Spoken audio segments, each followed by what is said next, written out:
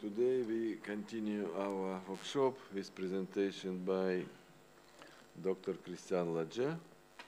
He made several changes, small changes. Yes. Christian, please.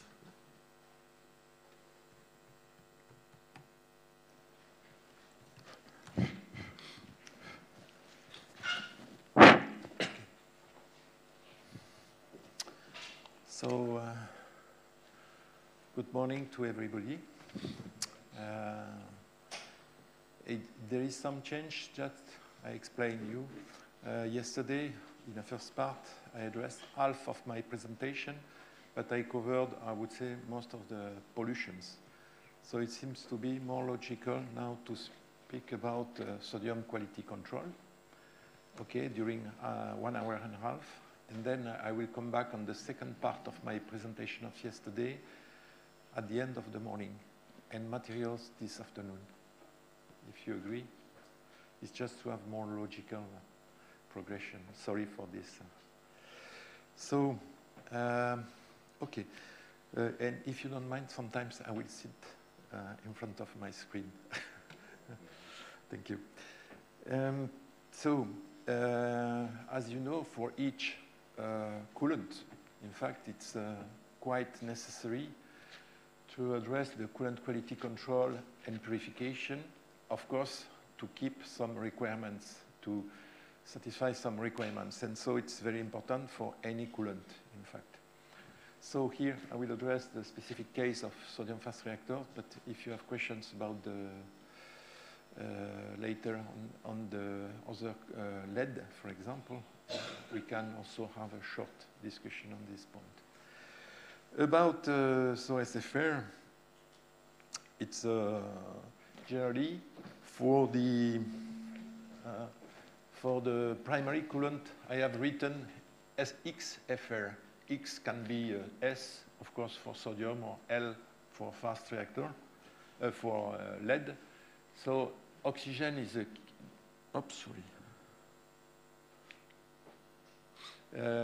oxygen is a key parameter of corrosion, okay, in terms of consequences. The two kinds of consequences of oxygen, it can be corrosion, so it means reduction of the thickness of the wall, and generally, of course, contamination, because we produce activated corrosion products, and we can induce some dosimetry. So the dosimetry is not maybe an issue, a big issue if you don't have to have maintenance operation, but it is clear that if you have to, let's say, remove an intermediate heat exchanger or any component for repair, for example, you have to deal with this contamination and this dosimetry, consequently, this dosimetry. So necessity to decontaminate, handling, repair. It can be also for in-service inspection. Also, sometimes you need to be able to be near, even if we have now some strategies to have access to the wells, for example, to be controlled without any hazards of any constraints due to the contamination. So, generally, it's necessary to master the oxygen.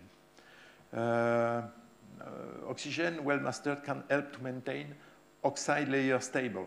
This is for, for lead, okay, and particularly heavy liquid metals, because in order to limit liquid metal embrittlement, which is a phenomena which can be deleterious for the integrity of the components, it's necessary to maintain this oxide layer, even if there is some other options like coatings, for example.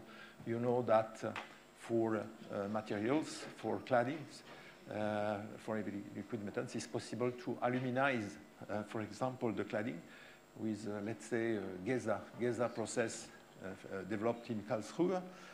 And of course, but oxide is a protection. And you know why? Because, in fact, when you have oxide, you have less wetting, and so less interaction between the liquid metal and the structural material.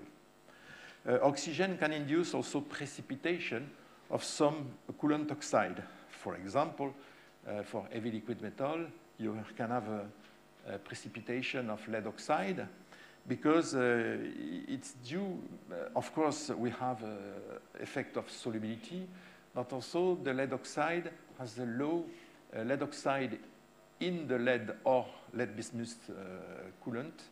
You have very almost no dissolution, in fact, dissolution in the sodium. Instead of for sodium, for example, for sodium, due to the fact that the sodium is a reducing element, as soon as you have production of sodium oxide, you have a dissolution in the sodium. And so it means that the oxygen in a sodium is not as a particulate, generally, it's as dissolved. And so you have to reduce the concentration in oxygen, which is dissolved in the sodium. So it's quite different situation than with heavy liquid metals.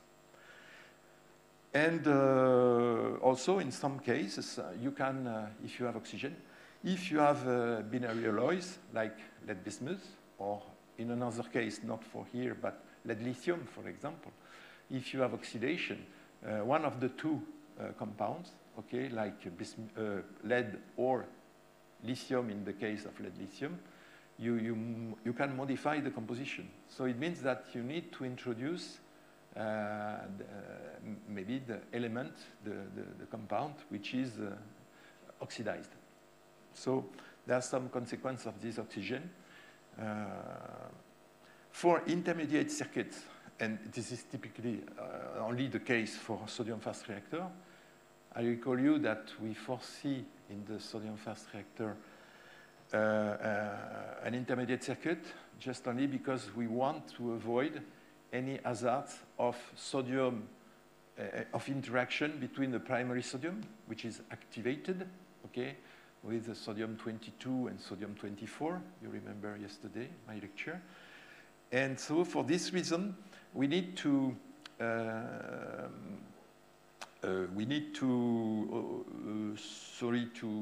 avoid a potential interaction between this primary sodium and the water with production of gas. And as you know, in a reactor, we absolutely avoid the transfer of gas bubbles in the core in order to avoid any reactivity issues in the core.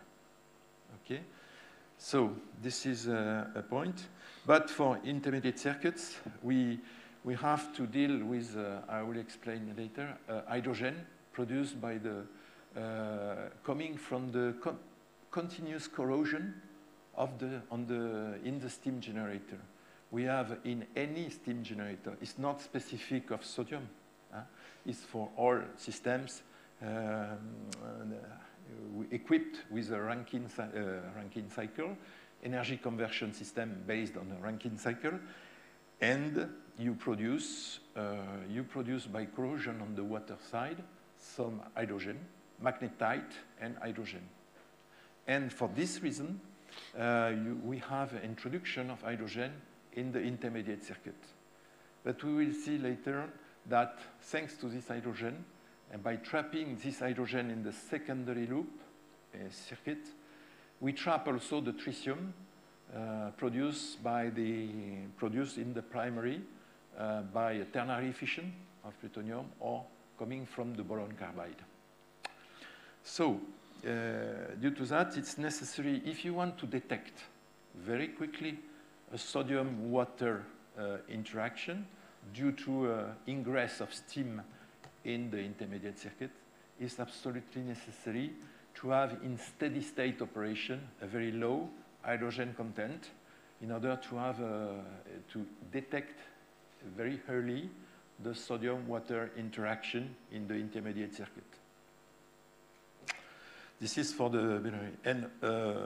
And for all the circuits, of course, if you have a too high concentration, if you have a cold points, you can have a crystallization of sodium oxide and sodium hydride also in some place. And so if you want to avoid any plugging or any plugging of narrow gaps, for example, it's necessary to maintain, to keep the oxygen and hydrogen content enough low in order to avoid any hazards related to this situation.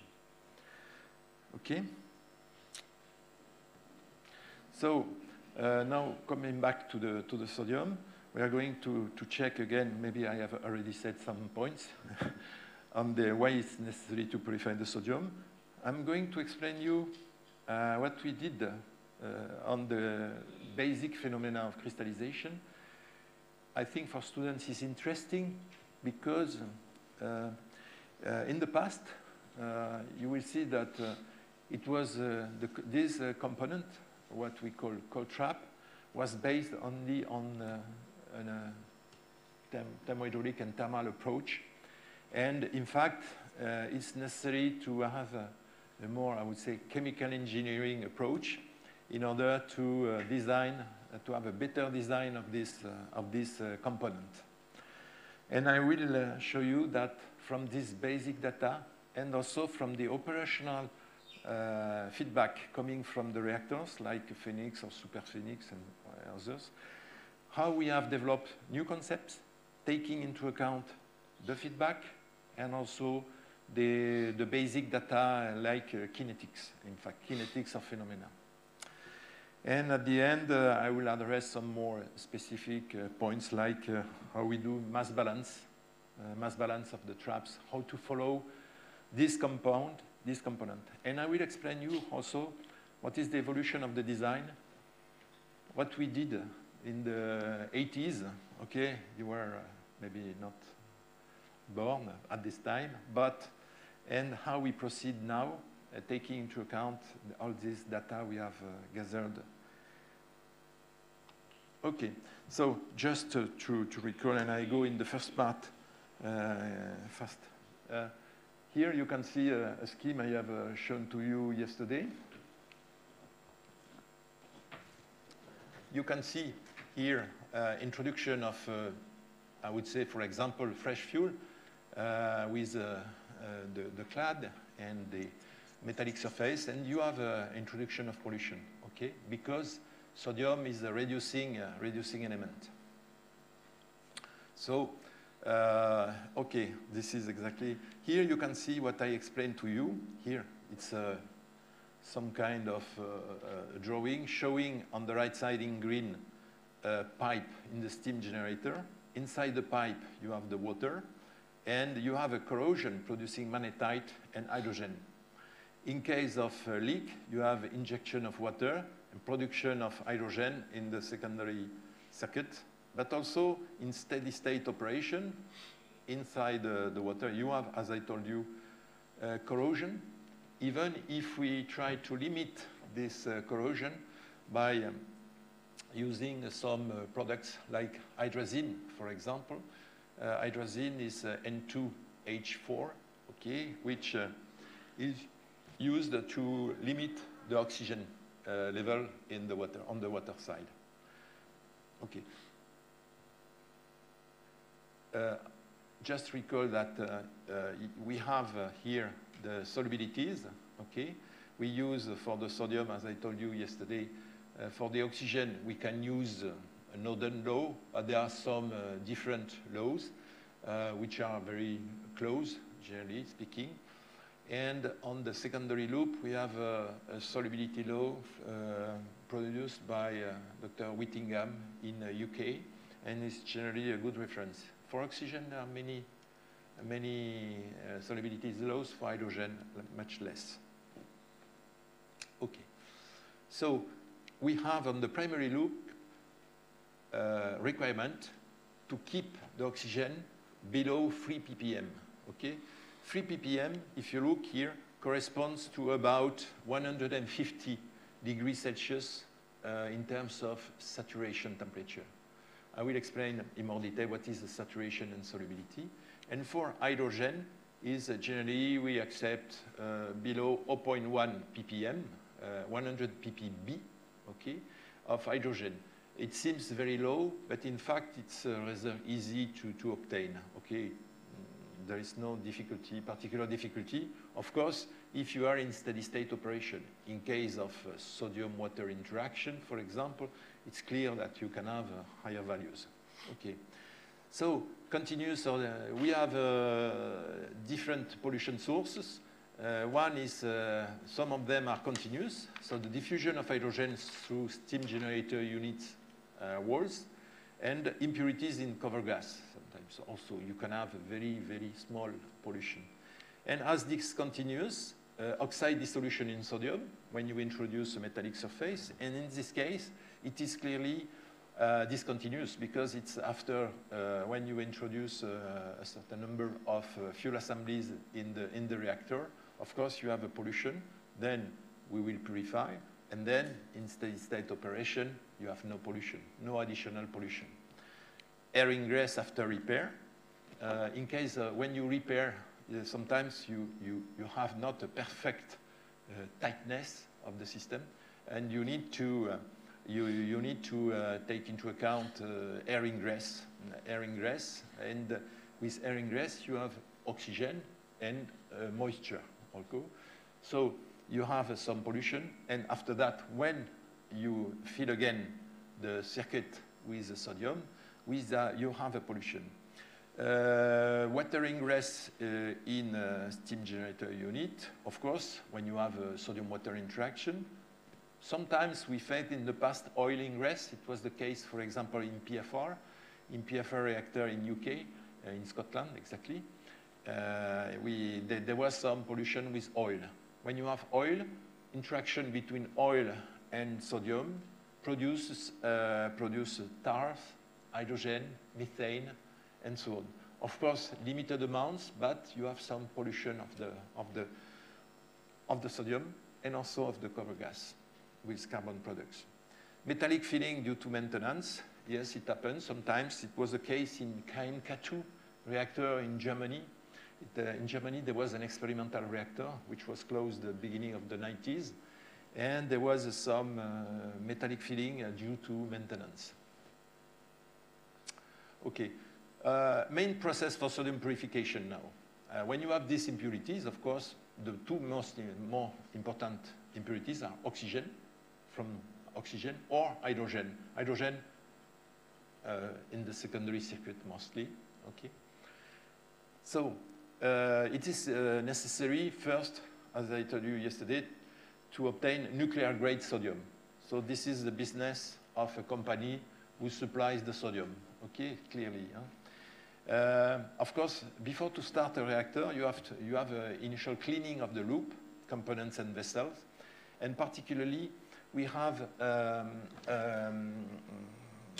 we circulate hot nitrogen, let's say around 200 degrees Celsius, with two goals. One is to heat up all the structures. It's not an easy task because you have a lot of structures. And also, you dry, I would say you dry more or less the structures in order to reduce the pollution. Okay, so this operation has been done for all the reactors. I think it was recently done or currently done in India for PFR reactor. You know that in India, they are not finishing the manufacturing. I've seen that yesterday. It's a commissioning phase, and maybe they should start to fill up the reactor with sodium. Of course, at the very beginning, we have also filtering, because when you have a so large amount of sodium, even if the sodium supplied by the company is clean, you have to filter. For example, for Superphénix, we have 4 levels of filters before for the sodium to enter in the reactor. Cold trapping, this is the main point. This is the main process for these large size systems. We will see that also there is another technology I will not address too much, but hot trapping. We developed hot traps for some very specific applications. I will show you after. And of course, the key point is when you operate, and particularly during the maintenance and so on, to limit the ingress of pollution by appropriate operating rules. You have to avoid any, you have to work with a very clean approach. Crystallization. So our system for cold trapping is based on the crystallization of impurities. You know that there are three different technologies to promote crystallization. One is liquid evaporation, like salt. You maybe know that, to produce a very good salt. And so it's not, it could be in principle possible. You can extract the sodium from the reactor, evaporate, distillate, I would say, and then recover the pure sodium and so on. No, it's not, forget it, okay, too complex. Reduction of the solubility by adding some additive impurity. Sometimes it happens, and when you want to produce beautiful crystals, can be used. So, but in a nuclear system, it's difficult to imagine it. And for sodium, I don't know which product we could add, but you modify by adding some products the solubility law of impurities, and you promote the crystallization. So it's used in the laboratories in chemistry, but not here. And the last point, which is used extensively, is cooling the liquid below saturation temperature. Of course, the last option is the most attractive. It's easy to implement. We need to have cooling, okay, and of course, to foresee solid retention. So important point is to understand the solubility, because if you understand this phenomena, after that, it's quite easy to understand how we operate. Here you have a so-called diagram of Oswald and Myers, where you have a concentration as a function of temperature. Just, I take an example of the morning, okay, coffee. You introduce a piece of sugar in your coffee, okay, you increase the concentration, of course, okay? And what you can do is add a second, if you like, sugar, okay? 2 pieces of sugar, and nothing happens. And what happens if you increase more? Sometimes you have no more dissolution, so your piece of sugar remains in the sodium, but not sticky. So it means no dissolution.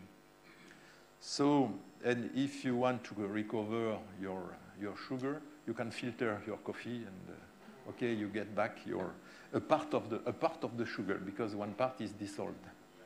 Okay, now, okay, you are serious. You are serious, and you say, okay, just only 2, even if okay, it's maybe too much.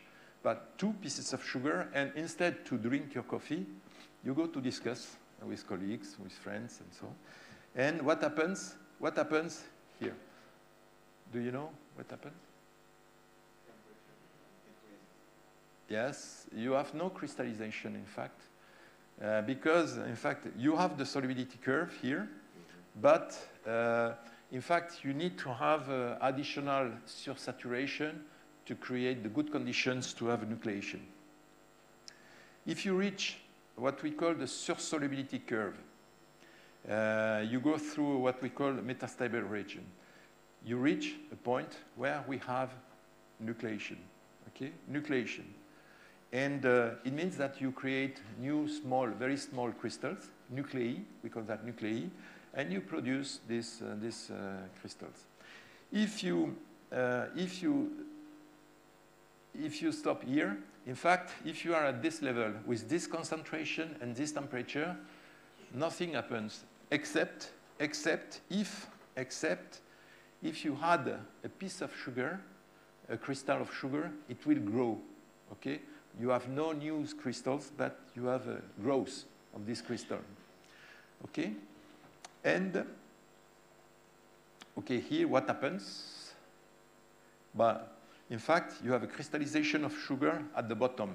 And in this case, you don't filter because the sugar sticks at the bottom, okay? You need to add some hot water, okay, to clean up. So in this case, you have had what we call heterogeneous nucleation. It means that you have crystals, but these crystals need to have a support, okay, a structural support to support the crystals, okay? If you have understood this example, is the same, cold trap is the same. Never happened to me. Okay. So, in terms of nucleation, we are generally his enthalpy diagram with LATGE and nucleus size. In fact, when you have structure, you can have what we call heterogeneous nucleation. And it needs a lower level of energy to have this nucleation. If you want to have nucleation in the bulk, in the liquid metal bulk, you need more energy. But in practice, generally for sodium, we never reach the right conditions to have homogeneous nucleation. So we don't have crystals of sodium hydride, of sodium oxide inside the sodium. We generally have only a nucleation on the structural material. So it's the first point. So it means that the cold trap is not really a filter, okay? You provide the support. This is important because sometimes people say it's a filter. No, it's not a filter, okay? You provide the structure and the surface to promote heterogeneous nucleation. So it's different. Okay, nucleation phenomena. Okay, so again, so about the growth. The growth, in fact, we assume that, sorry, yes, I show first this one. Here you have a crystal, okay? You can see we have a boundary layer, and you have here the sodium circulation, and we have in the sodium a concentration, we have a temperature, and so you can have a supersaturation at this level, and so in this case, sorry, yeah, you can have we assume that we have some boundary layer. We have a diffusion of the impurities through this layer. And then a second step is the integration of these atoms, in fact, these ions, because we are in a reducing field. And you have integration of this impurity, of these atoms, oxygen or hydrogen, on the crystal, in the crystal lattice, okay, in the structure of the crystal. Here you can see show your different layers and increase the number of layers when you increase when you have growth. In fact, the kinetics of the overall phenomena is the kinetics of the lowest step. It means that it's like when you are going to the stadium, okay, of football. Sometimes you have a control, okay, they control your backs and so on. So generally you have a lot of, okay, your kinetic to reach your seat in the stadium is limited by the control of the backs, okay? And here it can be the first step. And the second step can be if you run very fastly between the control and your seat, you can reach time. So we will see that there are two steps, and if you have a very slim, you can go through very quickly through the control. This is typically the case of hydrogen, okay? Hydrogen is a small atom, okay, and go through the control and reach, and after that, you can reach quickly your seat. Oxygen, which is more, in fact, it needs more time. So it's the reason why, for example, in these two steps here, we have demonstrated, I will show you after, that the oxygen, the limiting step of the oxygen is the diffusion through this boundary layer. And in this case, when a phenomena is limited by the dissolution, the order of the kinetic is 1. Okay? And if it has been demonstrated also by more phenomenological studies and theoretical studies, models, that the integration in the lattice, the order is 2. Okay? It's a model called the model of Burton, Cadarache, and Frank, which was improved, but the order was never changed. Okay? So, in the case of, so here you have the kinetics, okay? Diffusion through a boundary layer, you have here the kinetic is generally a constant, which is a function of the temperature also. This is Arrhenius law. A reference surface, and the difference between the concentration in the bulk and the concentration at the interface. We assume that effectively we have a concentration here. Sorry.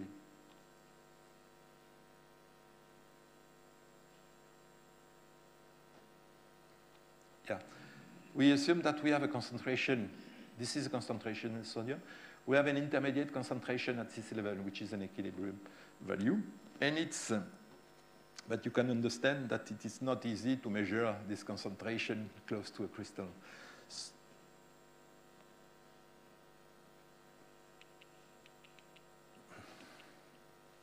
So this kinetic, this is the first kinetic. The second one is the integration step in the crystal solution interface with an order, which is generally 2, okay? And due to the fact it is difficult to know intermediate concentration, we use what we call an overall equation, okay, which integrates the two. And if the growth is limited by the diffusion step, then the kinetic and the order is 1. And if the growth is limited by the integration step in the crystal lattice, the order is 2. Okay, here you can see the theoretical law. Here you can see a crystal of oxide in liquid sodium. Okay, so you can see these layers. Okay, it's not just only a theory. It's also the same for sodium chloride, natural sodium chloride. We can see these shapes also at the microscope. Two gross phenomena. If you have a very low supersaturation, it means if you are near the solubility, you have a pyramid, you have what we call a regular growth, and you have a pyramid. And you have, in case of high supersaturation, we have a dendritic growth. Okay? Very beautiful things you can observe in a cold trap. Okay?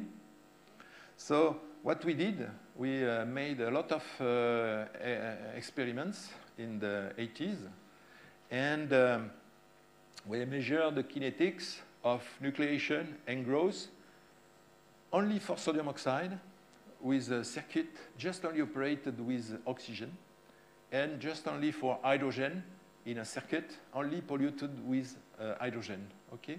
So it was a complex approach, and two different steps with our facilities. And we established the kinetics, and particularly the energy of activation of the Arrhenius law, and also the order, okay, of the kinetics. You can see here for the nucleation. You can observe that, sorry, we will see just after. Yes, here you have the kinetics, okay, and here you have the order. Just so, well, what we can notice is that for nucleation kinetics, we have a large impact. If you look here, the activation energy for hydride is very high compared to the sodium oxide. Okay, -60, and so it means that there is a large influence of temperature for the sodium hydride nucleation. And for the growth, you can see that the two, as I told you, the story of the stadium, okay? You can see that the order of, for oxide we have found is 1. It means that the phenomena of growth is limited by the diffusion of oxygen between the sodium bulk and the crystal lattice. And for the hydride, it's quite different. The limiting step is not the diffusion, it's the integration in the crystal lattice. So it means very theoretical. But now we are going to see how we have used these results. Okay? Before that, I just recall the principle of operation of a cold trap. So here you have always the diagram, concentration, temperature. In a cold trap, generally is a vertical position. Okay? But here, for explanation, we prefer to put the cold trap in a relaxed position. Okay? So you have a horizontal. Here you can see inlet of sodium. And then we circulate in what we call exchanger economizer. In fact, the sodium cooled coming from the cold trap and going out, purified, helps to cool down the sodium entering in the cold trap. And here you have an external cooler. Here you can see. This is here in this case, for example, a coil in which we circulate oil. Okay? Oil. And in order to exchange between this external jacket and the internal, this coil is inside a static sodium-potassium alloy. Why sodium-potassium? Because as you know, sodium-potassium is liquid at ambient temperature. So it means if you cool down the cold trap, you have always liquid and you have not stresses, mechanical stresses on the structure. And so at the end, so you cool down. Here you reach the coldest point, okay? And you create in this area, okay? Oops. Yes. When you reach this point, you have not a crystallization of sugar, clearly, but you crystal of oxide and hydride, okay? And so you have a crystallization in this lower part. Here you have some kind of mesh, a metallic mesh, generally used. In fact, you create conditions to create a lot of positions for nucleation of crystals, yeah? And so in this area, you have a mesh with a certain density. In order, if you want, it depends if you want to have more sites or less and so on. There is some design rules here.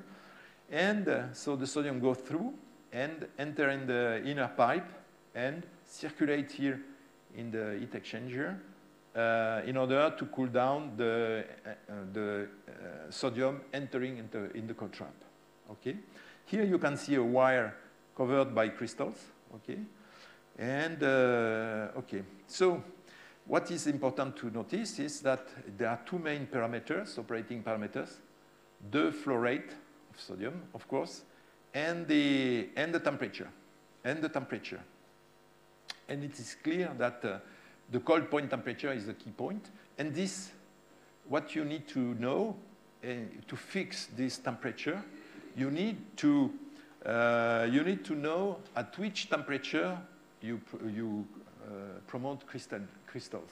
For this purpose, we use an apparatus called plugging indicator.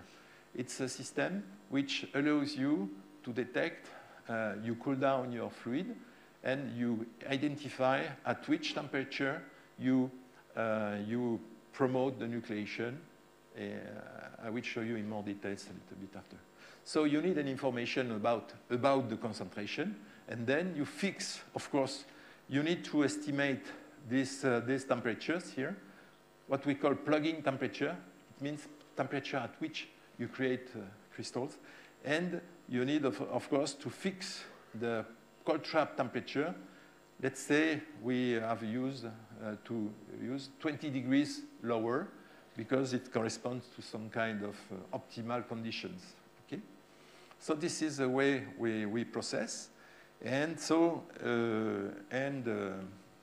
okay, so this is the principle, okay?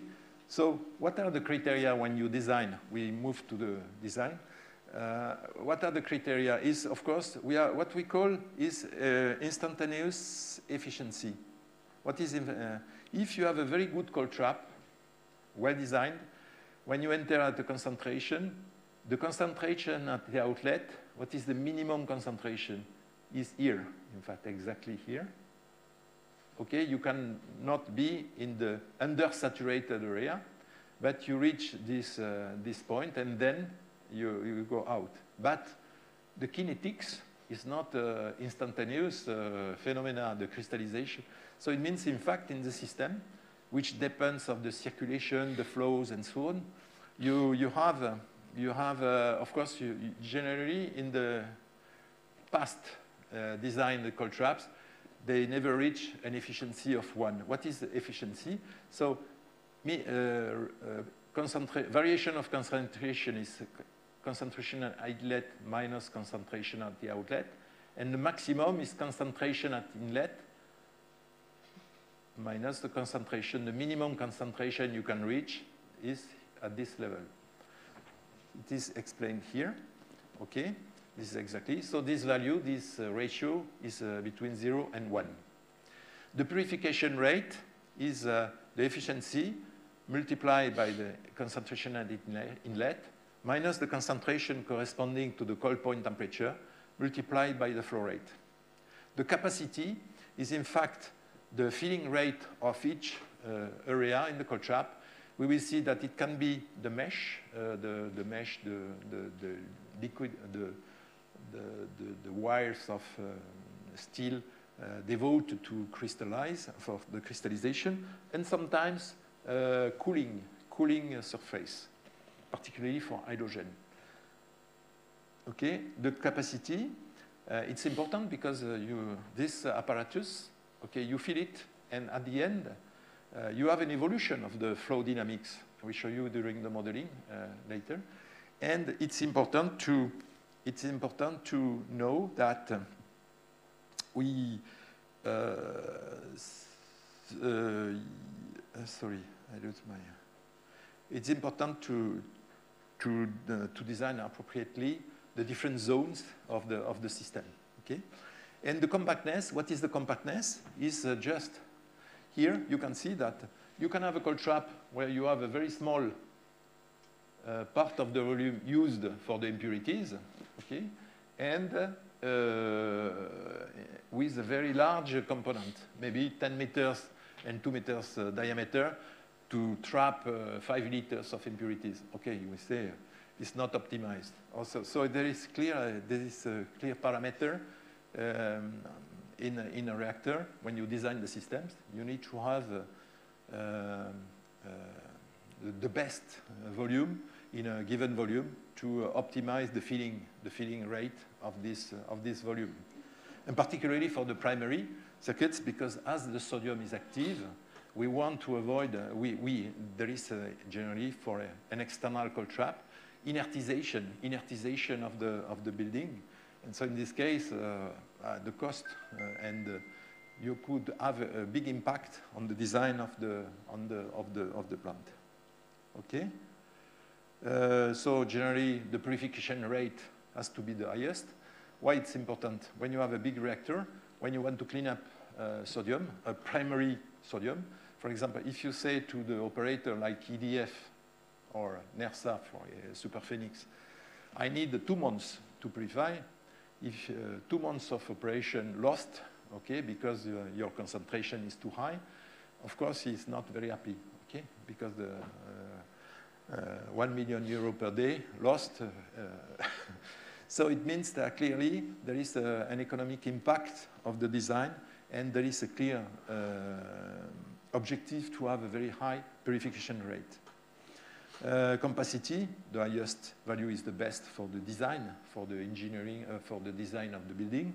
Capacity has to be the, so it depends on the strategy. You can have a small cold trap you remove periodically, or you can have a trap you implement for the whole life of the reactor.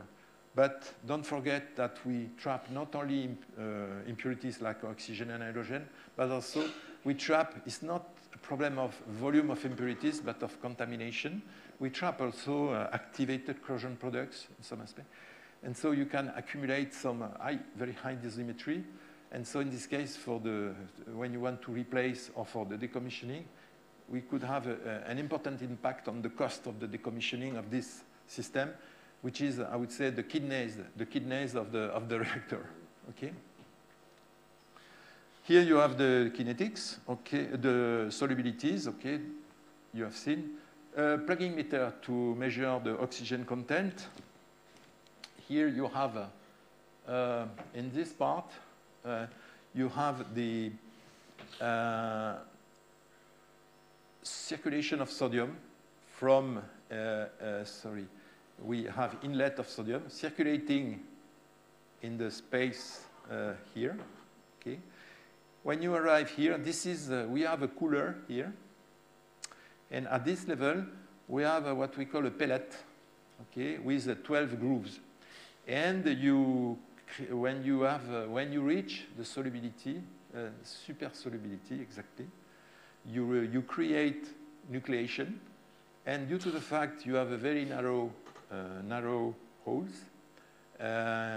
you have a plugging, okay? So if you follow the temperature by cooling the sodium, and if you follow the flow rate, when you have nucleation, you have a partial plugging of these holes, and you have a reduction of the flow rate. Okay, this is just an illustration. Here you have in red the temperature. Okay, it's automatic, in fact. So you have a reduction. You have a high temperature. You have a reduction. When you reach, for example, a certain value, it can be 150, but in some case we reach 110 because it's a minimum temperature, I would say. If we are below 100, there is a risk to have to freeze the sodium. Okay, so we stay above. Okay, but thanks to the solubilities, when you reach this value, you have an information about the concentration. It's an estimation, but if you are used for that, I don't go in detail, but you have a good appreciation of the content.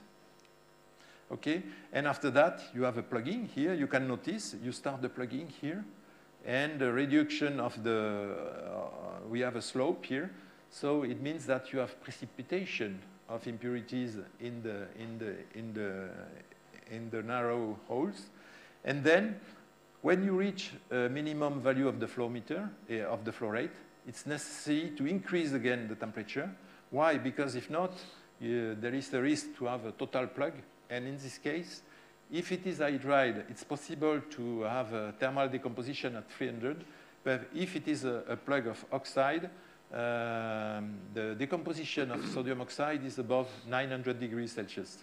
So it means that you need to replace, put the plugging indicator at the garbage, and start with a new one. Okay? So it's clear that we have a plugging temperature here, but sometimes there is a good estimation of the concentration by measuring what we call unplugging temperature. Because unplugging, it means that in the groove, in the narrow holes, you have some kind of equilibrium between the growth and the dissolution also. So it means that you are very near the solubility curve. Solubility is associated to the saturation temperature, and thanks to the solubility laws, you can know more accurately the concentration of the impurities. Okay, and if you are, we did that, for example, in a specific case in superphénix when we have a large pollution. You can, when you are near the unplugging temperature, you increase the temperature, you observe a dissolution. You reduce again the temperature, you observe a crystallization, and so on. So you can manually establish more accurately the concentration. Okay, this is the plugging curves during air ingress in superphénix. Oops, sorry. You know, in superphénix, we have an ingress of air in the primary circuit. A large amount of air, but due to the fact we had a very large amount of sodium, 3,500 tons of sodium, about, we reach a pollution, we reach a value of 15 ppm. Instead to have less than 3 ppm, we reach 15. For some operators, foreign operators, they consider it's not too far, not too high. But in our case, effectively, we consider that it was not acceptable. So we stopped the reactor, purify it in less than 4 months about, okay, to reach a good value. But we lose 4 months of production of a reactor of 1,200 megawatt, electrical megawatt. You lose a lot of money, of course. So it was an event in June 1990. And I was particularly involved in this activity to recover the quality of the sodium in order to restart the reactor. So here you can measure, this is, you can see that this is not so clean as I showed you previously as a plugging temperature, but here you can notice that here you have a steady state, okay, flow rate, and then suddenly you start to have this plugging. Okay, so the plugging was estimated to 218. Okay, what is the purification procedure? Purification procedure is when you know the plugging temperature, for example, you have an idea of the saturation temperature. We estimate maybe 20 degrees between the solubility and source solubility curve. And so when you know this first value, generally, you fix the cold point temperature here, okay, which generally 20 degrees below. So you purify. Of course, if your cold trap works, and it's of course the case, in the main circuit, your concentration decreases, okay? Here you can see decreases. And when you have, let's say, a diminution of 10 degrees about of saturation temperature, you reduce again the cold point temperature, and so on. So you reduce progressively in order to reduce the oxygen impurities content in the sodium. So it's a step-by-step procedure. And when you stop, you stop when the cold point temperature is around 110, okay, not below, because you want to avoid any hazards of freezing the sodium in this design. Some design options now. Sodium distribution is the cold trap. You have a distribution, it's what we call a ring type heater. Cooling fluid can be air, oil, sodium, potassium, and oil in static sodium, potassium, and so on. Internal heat exchanger to avoid the plugging in the inlet pipe, as I explained you. The cooler, it can be a single cooler or modular coolers. We have developed concepts with the modular coolers in order to have some flexibility to make variation of the delta T in the cold trap as a function of the situations. Support for impurities, it can be a knitted mesh, means, as I told you, some wires. Generally, these wires, we have a supplier providing wires. The diameter of the wire is 0.3 millimeter. So you can see it's a small diameter. Pole rings in Germany, for example. And we have developed also concepts with no mesh, but just only a cooled wall. Why? Because near the wall where you have the cooler, you have a delta T. And as I told you in the kinetics, it's very efficient to trap the hydride, sodium hydride. Yes? You remember. So we use this information already. Location of support on surface per volume. Okay, the location and the surface per volume depends on the design requirements. Okay, there are some requirements. I don't go, of course, in detail here. An example of cold trap, which was very innovative in the 70s, end of the 70s. It's integrated cold trap. This concept has been also recently selected for BN 1200 reactor in Russia, and also for the next step for the FBR reactors that are designed in India after the PFBR. They intend to build two FBR in India, in Kalpakam, and same for here. And also I've heard that for VTR project, even if now it's more or less frozen, this project, but they are foreseen and integrated. You can see here the reactor, okay? Here you have the primary circuit, the core here, the structures below the core. Sodium circulates here, enters at about 400 degrees Celsius and leaves at 550. This is an example of superphenix. Here you have a control plug where you have here the temperatures below this control plug in front of each outlet of fuel assemblies to detect any variation of temperature from the core and any plugging, in fact, because if you have somewhere a partial plugging, of course, you lose your cooling efficiency, and so you have an increase of the temperature. It can be an initiator of severe accidents, of course. You can reach maybe boiling, okay, in one subassembly, and in this case, you can create a sequence of severe accident. But here, you have hot plenum here, and the cold plenum below, okay? Here the sodium enters, hot sodium enters in the intermediate heat exchanger, and then the sodium comes back in the lower part, and the sodium is sent thanks to a mechanical pump below the core through what we call a diagrid. A diagrid is a system which allows you to fix all the hexagonal fuel assemblies and constitute the core. Yeah? And for the first time, we decided to have internal cold traps. What is the cold trap here? It is located in the hot plenum. It means at the temperature of 550.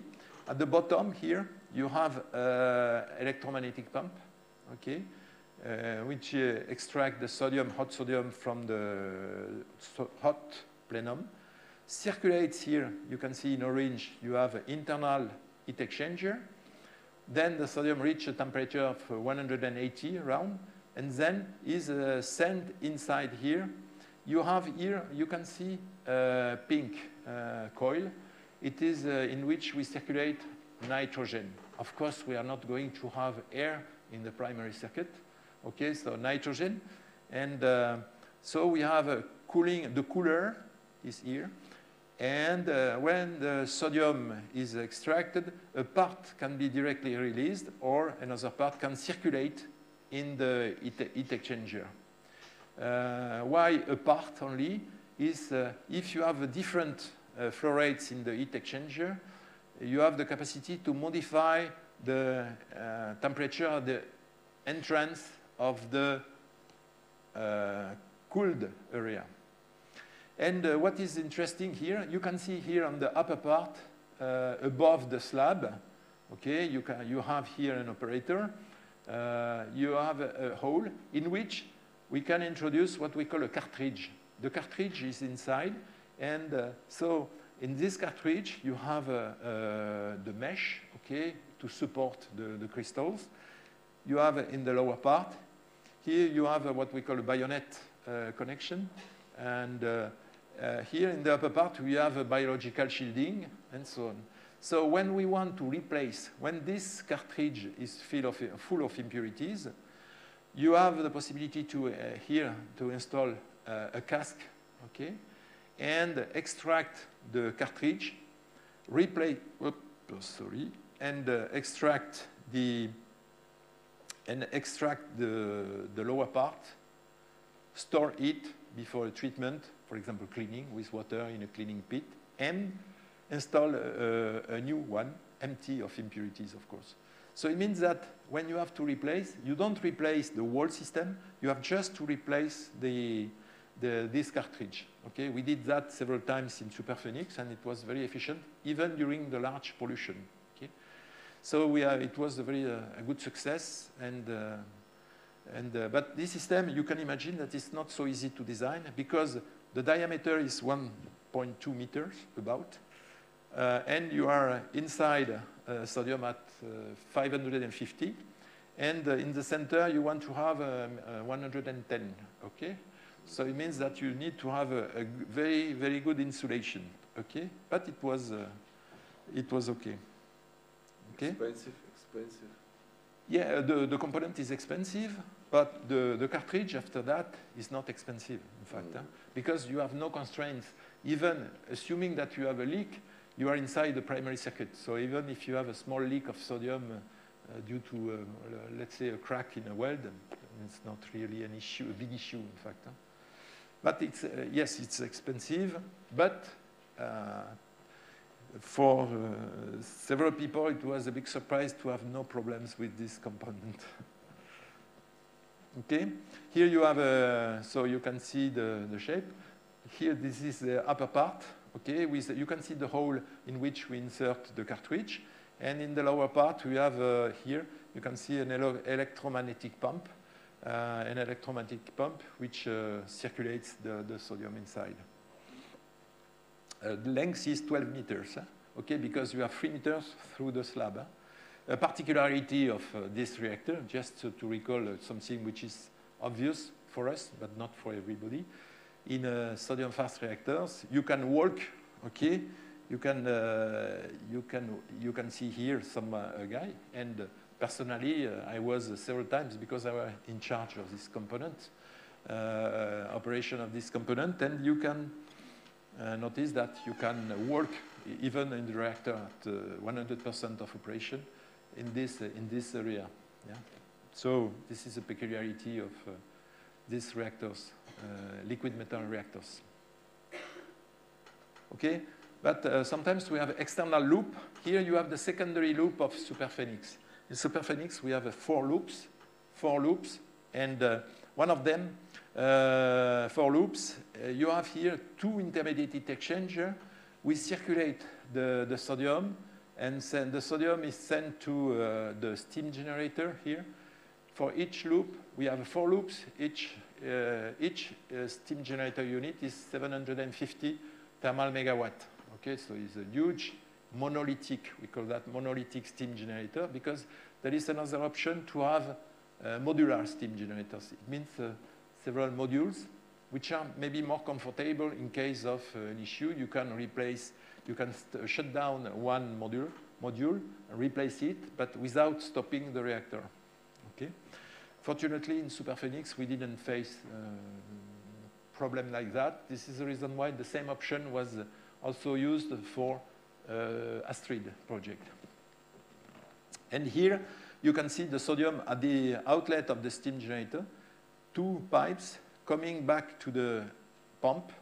The pump is installed on the cold leg of the system, and 1 pipe, and then after the pump, you go to 2 pipes going to the 2 intermediate heat exchangers. For each loop, we have 2 intermediate heat exchangers and 1 steam generator. And here in Violin, you can see here the cold trap. So the cold trap is here, is not immersed. You have a circulation of sodium, okay, sent to a cold trap. A cold trap is here, is what I have shown to you previously. Here you can see in a 3D view, where you can see yellow the heater, red the intermediate internal heat exchanger. Okay, here the cooling area, in green the coil with oil, and in the jacket you have a sodium potassium and so on. Okay, the same, huh? Just different view.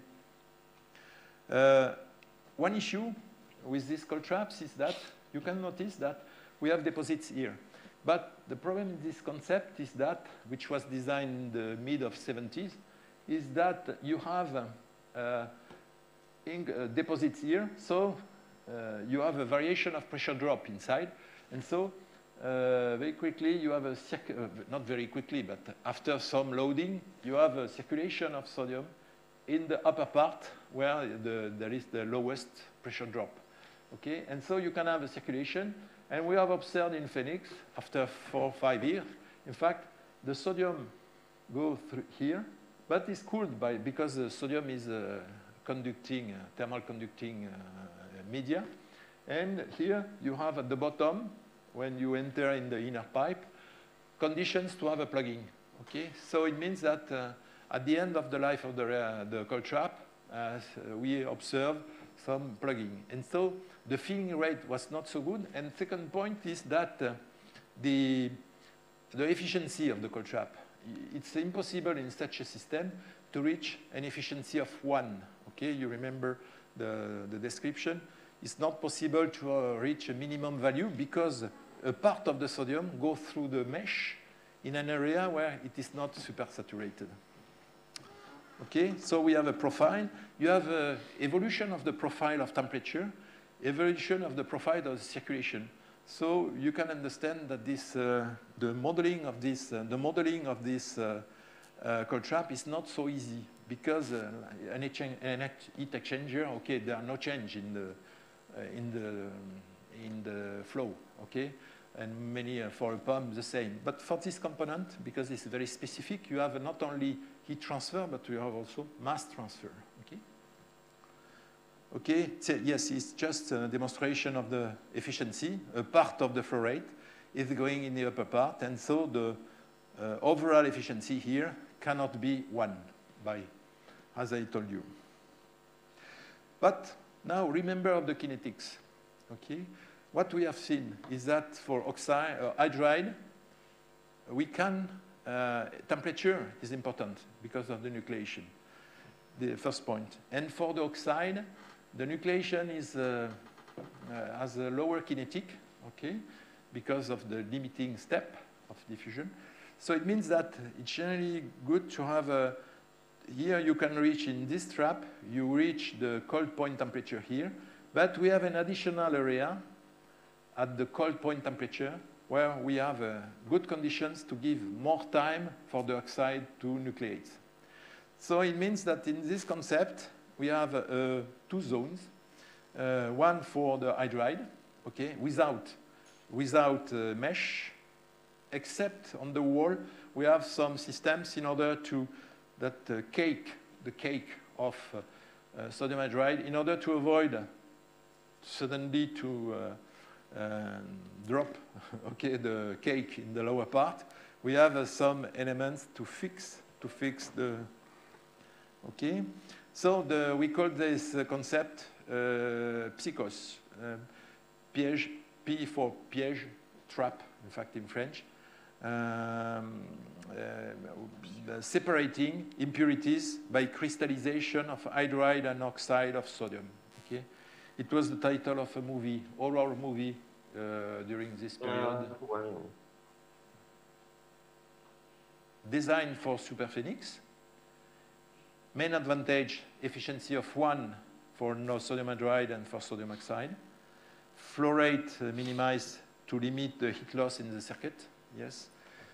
Because when you have traps, you cool down, you lose some heat, okay. It's not large, but nevertheless, it can be a parameter. Large capacity, history was patented and then optimized, sized by Stein Industry, which was in fact Alstom now, sized for superphénix and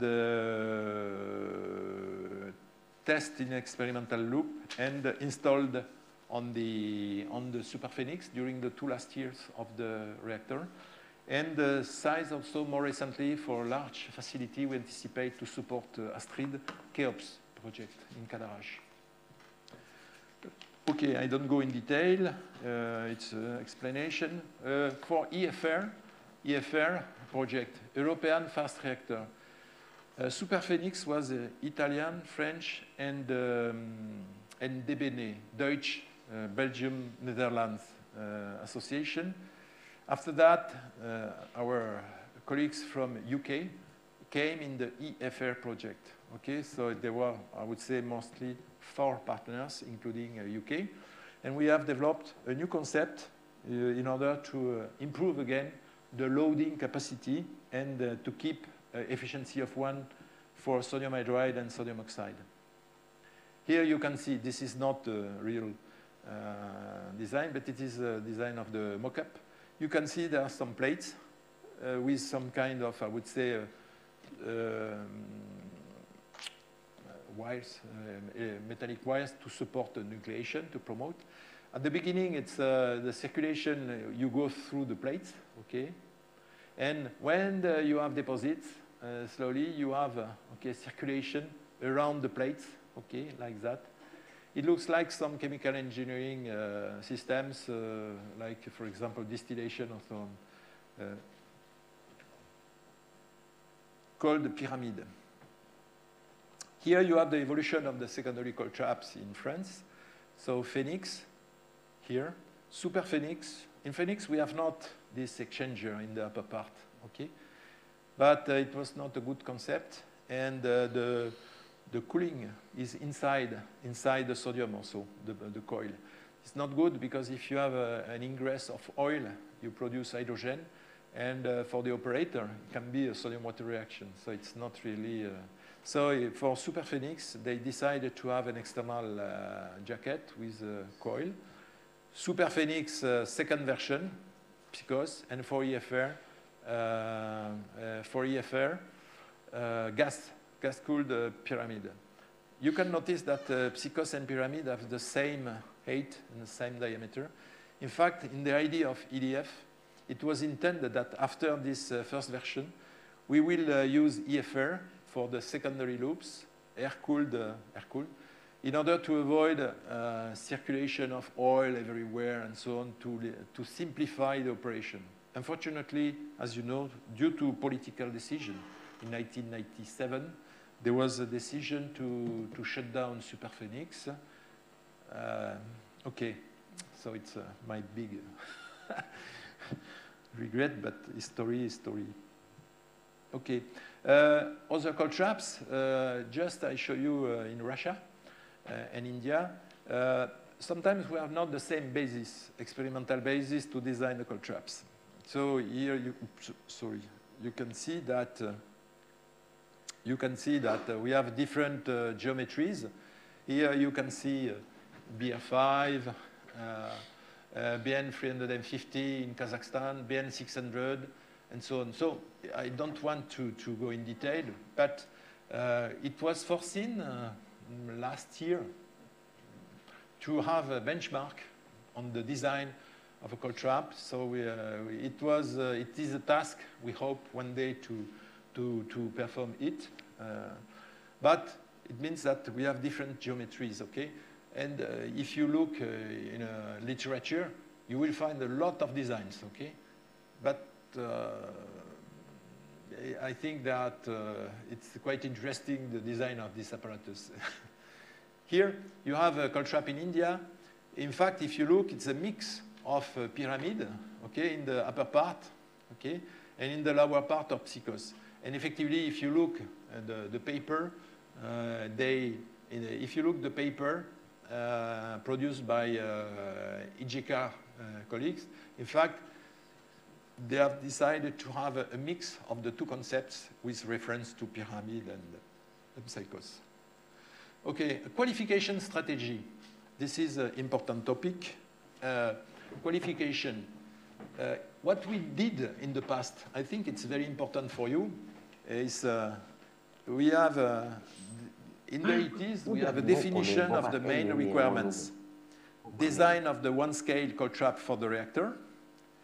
We have identification of similitude rules. It can be the heat transfer, the residence time in each zone, mesh density, and so and then you have a downscaling of the mock-up, manufacturing of the mock-up, loading of the ancillary system. You need to have an ancillary cold trap, for example, to distribute the sodium with the given pollution at the entrance of the mock-up. And then you operate in various conditions and you check the performance of your cold trap stat. You can imagine that it takes a lot of time, the qualification of the cold trap. So today, we have decided to have another tool, okay? We have a large progress in CFD. We have also a lot of feedback. We have the kinetics also.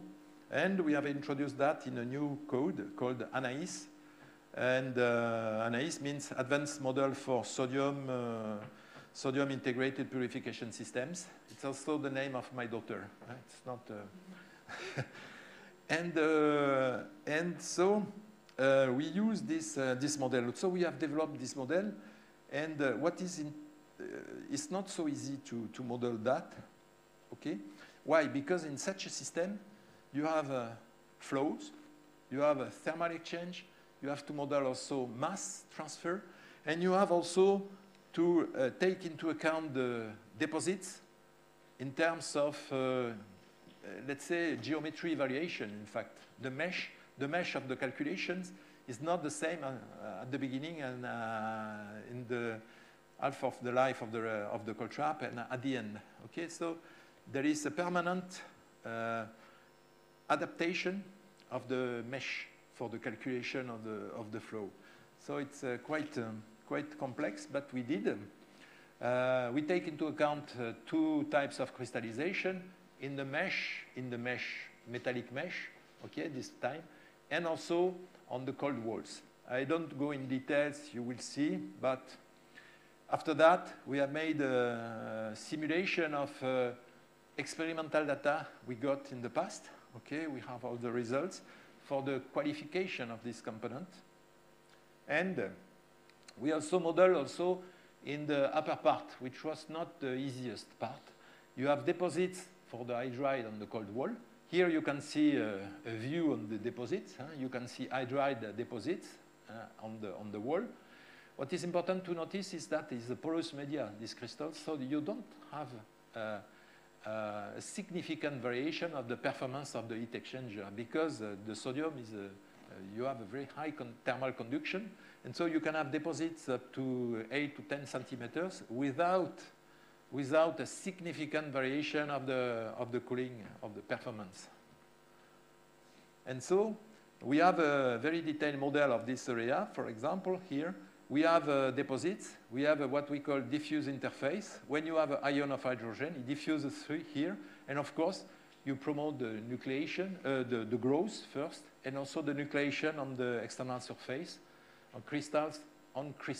So some crystals are the basis for nucleation. Okay, we have a propagation of the front of deposits. So it's okay, it works. And we describe the evolution of the deposits with time, okay? And we are able also to have both simulation of the hydrogen and the oxygen in the lower part. So now the purification, here you have the purification system design methodology. What is important? Identification of the impurities to be removed. Assessment of their source as the production rates, continuous or discontinuous. Assessment of the potential sinks. It means that in a reactor you have a cold trap, but you have also corrosion, okay? So oxygen can be trapped also by corrosion. So you need to take into account this phenomena and induction and specific specification on the removal rate, okay? Evaluation of the amount of impurities to be removed from the circuits, okay? The amount. You have to decide how long you want to operate the cold trap before to replace all the cold trap or only the cartridge in case of integrated purification system. Simulation with analysis code in order to estimate if there are not some places where you can have deposits and plugging too early plugging in some parts because you have a bad design somewhere. Okay, so okay, same criteria, I go. How to control the filling rate? Mass balance. Monitoring of the pressure drop of the pump. If you increase the plugging, you need to increase the intensity at the electromagnetic pump, okay, in order to increase to compensate the increase of the pressure drop. Visual control by endoscopy. Sometimes we did that in order just for experimental and research purpose to see directly on the secondary trap what was really the depot, where are really the deposits. We did that. And the last one is neutron transmission measurement. We have developed a very specific neutronic technique to control the deposits inside. In fact, here, just I show you. Here you can see the cold trap. In the center, there is a symbol in which we have a possibility to send a fast neutron source. We use generally Californium-252. And when you have here, it's transported by pneumatic means. And in front of, we have a counter, helium-free counter. You count the neutrons. Of course, at the beginning, when the trap is new, the neutrons are not thermalized by hydrogen. But when you increase the loading with hydrogen, we have an impact on the neutron distribution. Yeah? The neutron number, the flux of neutron. Okay. Yes, just you will see the synthesis. And here you can see the storage cask and the neutron counter here. So it means that you can control by moving the source and the counter to measure a profile of impurities. Okay, so we did that on Phoenix and Super Phoenix also. Here you can see the profile of impurities. So initial is, of course, you have this is the reference, but 6 months after, you measure and you have a profile and so on. So you can, here on this concept, which was not a reference concept, it was a prototype with, I would say, I don't explain why, but it was a bad design. Here we have noticed that at the bottom, here the cooler was inside, and so it was a good place to have deposits of hydride. But when we use this trap designed by another team, we have noticed that we are pretty sure that we will have some problems in the lower part with the deposition of hydride, because as I told you, hydride is able to deposit not in a mesh but on a cold wall. And effectively, you can see that at this level, we can notice a large increase of the deposits, and it was the reason why very quickly we decided to remove this trap and to set up new traps. Okay? Hot trapping, 2 minutes. Hot trapping is when you have a very small volume of sodium to purify. We developed that for an internal loop we never installed in the Phoenix. It was intended to have a specific sodium loop inside the core in order to test some materials. Yeah? And so for that, cold trap with, these experiments with a very important control of oxygen, because if you have samples and if suddenly you have an increase due to the loss of cooling, it's not a good situation with regards the specimens, material specimen.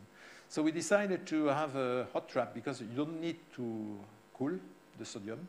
And we have selected this composition. We made a screening of different composition, zirconium, titanium alloy, to trap the oxygen. Okay, here we have obtained the kinetics. We have a publication on that. And,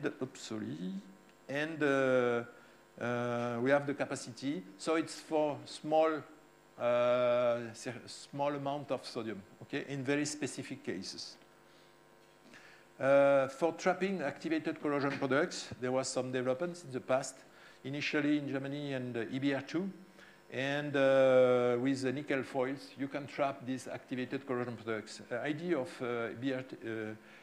in the US of EBR2 is to equip some fuel assemblies with these nickel foils in order to trap these impurities, activated corrosion products. And as you know, we remove the fuel assemblies periodically, so in fact, it's not really an issue to extract this pollution.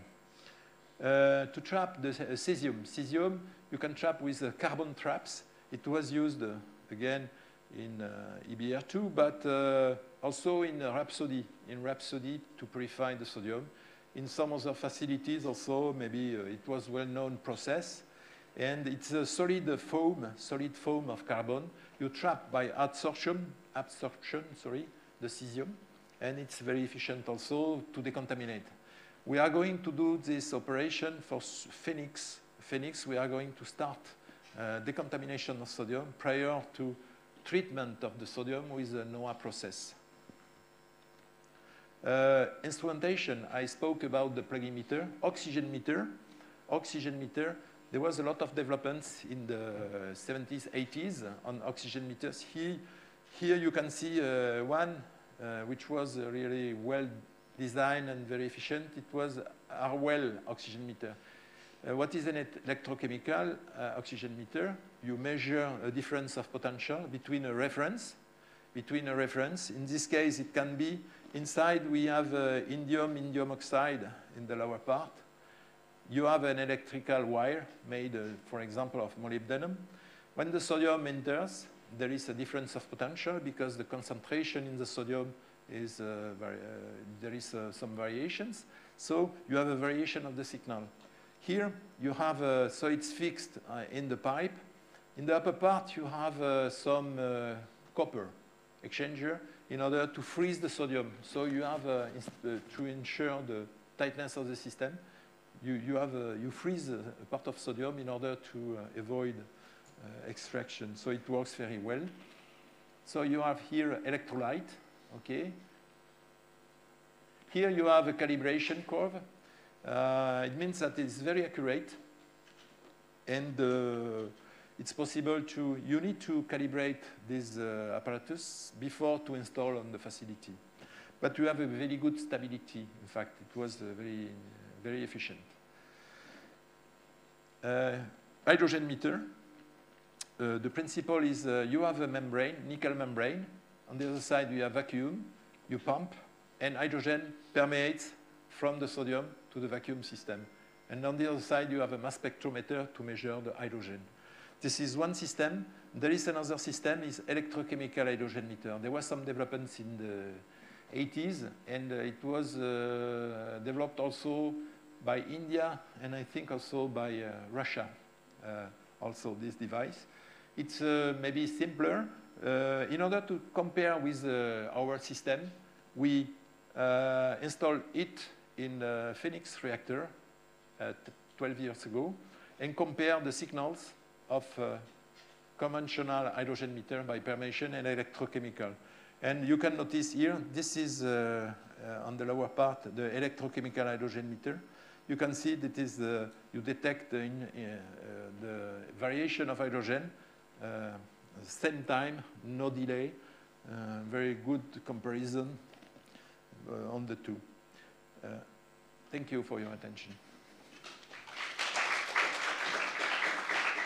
Thank you very much, Christian. So we have 1 minute for the questions.